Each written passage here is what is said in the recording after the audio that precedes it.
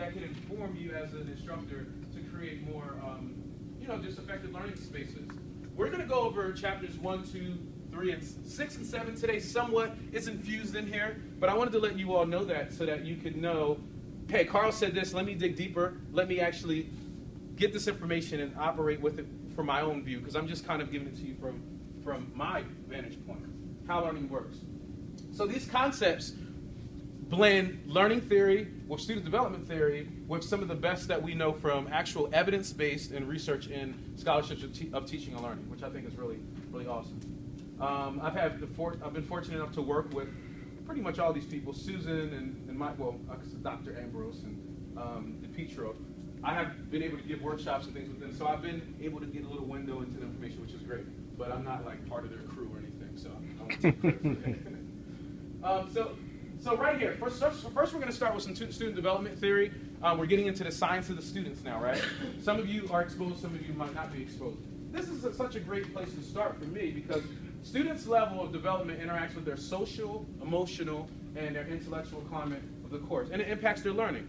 So each of these nodes or pieces here impact the learning, but sometimes we just start here. We're going to talk about this a little later, and maybe if you've been exposed, you can read a lot about that. But how many conversations have you been in talking about the student learning or even the climate and how you impact the climate? So that's what we're doing here. There's going to be a quiz on this at your table in 3 slides. You are not going to be graded, but you're going to definitely be evaluated and assessed. So I'm just going to move from in front so y'all can see it. But this is intellectual development. Yes, I told you all I couldn't stand in front. I'll go back, sorry. It was just a little hard for me. Stages of intellectual development, Perry's scheme. The theory is as, I'll kind of try to make it as, to package it as tightly as possible. Not only in your classrooms are you dealing with learning diversity, right?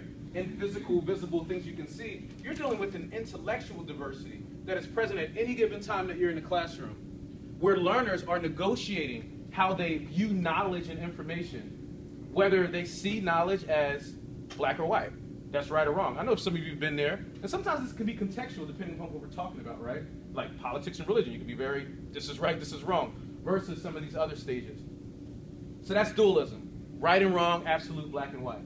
To multiplism or multiplicity, where, you might have been here, you might be here now, or you might have students that are here with some things where it's, okay, there are many different, rivers or streams that lead to the same ocean, or many different, possible answers. So that's just how it is. So they're looking at you as like, why is he wanting this way? Because there's many different answers.